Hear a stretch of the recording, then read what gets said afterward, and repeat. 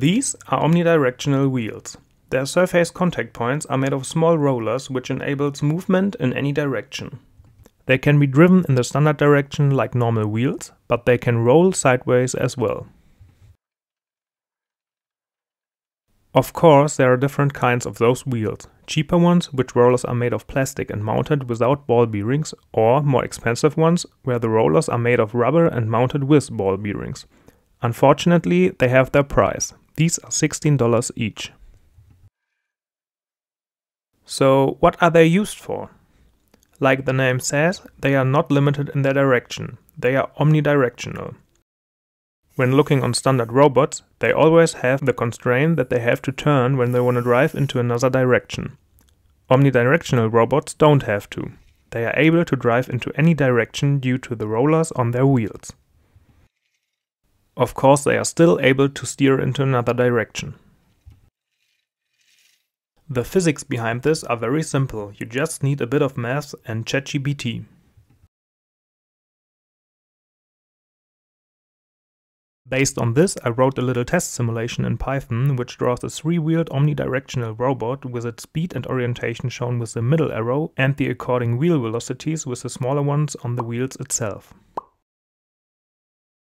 Now we can see how the wheel velocities are changing according to the speed and orientation of the robot.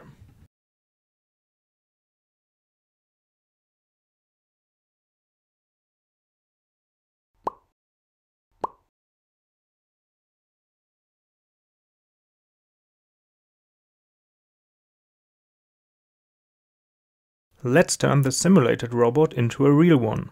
Of course, the base of it is a printed circuit board. All electronics, the motors and the hardware should be mounted to this. In the middle of the board we have the 3 motor drivers which can power the motors with 3 different speeds. On the right side we have the ESP32 S2 with a 3-dimensional antenna and the PWM driver which will control the 3 motor drivers. On the left side we have some sensors and battery management chips as well as the USB port which is for charging the battery and for flashing the MCU. In the last sector we have a connector where a camera can be connected to, the same one which is used on the well-known ESP32 CAM boards. After I finished the board design it was time to send the files to PCBWay, which is also the sponsor of today's video. Due to their quick order function, you only need to upload your board files and all the necessary informations are filled in automatically. All the user specifications can be set manually. For this board I selected 2mm thickness and a matte green solder mask color. The stencils can be easily added to the order in this step. PCBWay can also print, mill or machine your own parts. They also do PCB assembly, but I love it so I do it on my own. I have ordered both a 3- and a 4-wheeled omnidirectional robot PCB, but let me show you the assembly process for the 4-wheeled one.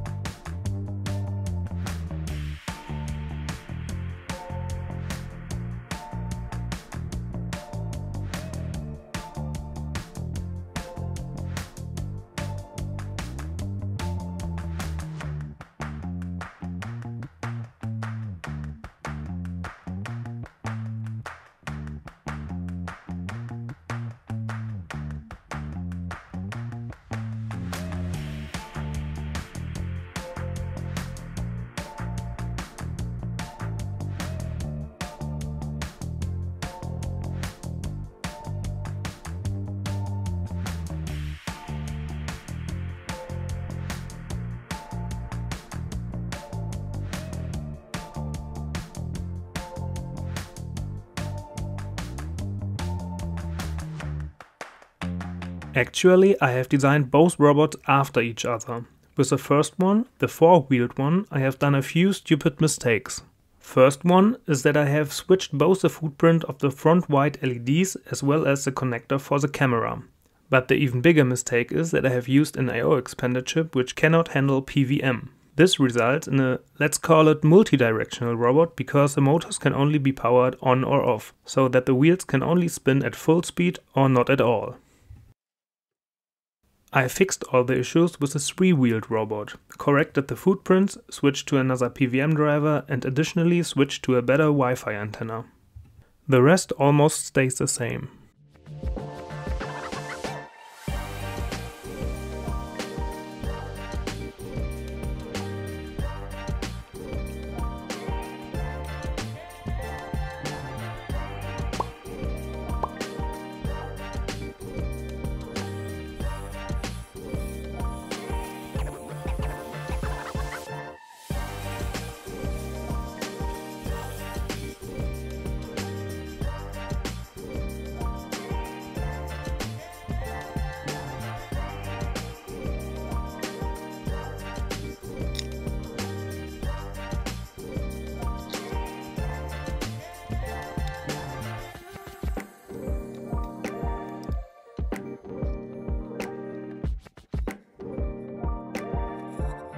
After the wheels were mounted and the battery connected, it was time for the first test.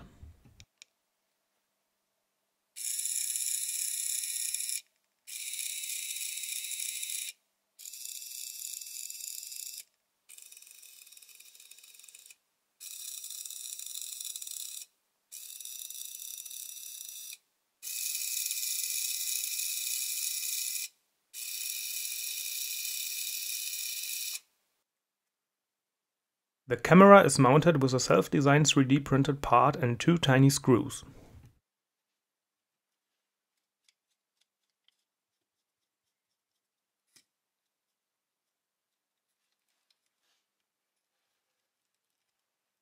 Additionally, I printed a little mount which can be snapped on the three motors.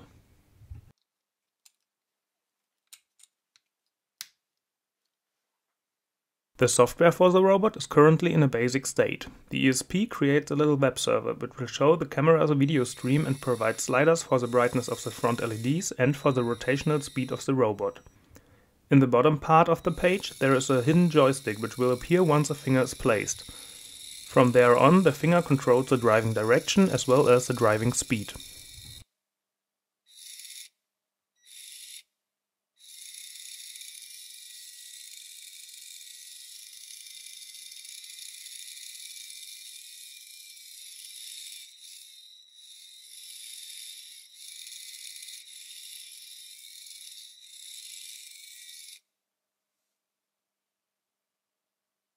The video stream is currently a bit laggy, mostly because of two things. The Wi-Fi antenna is not yet impedance matched, and the ESP32S2 has only 2 MB of PS RAM, because I haven't used an external RAM chip. It is working, but there is space for improvements.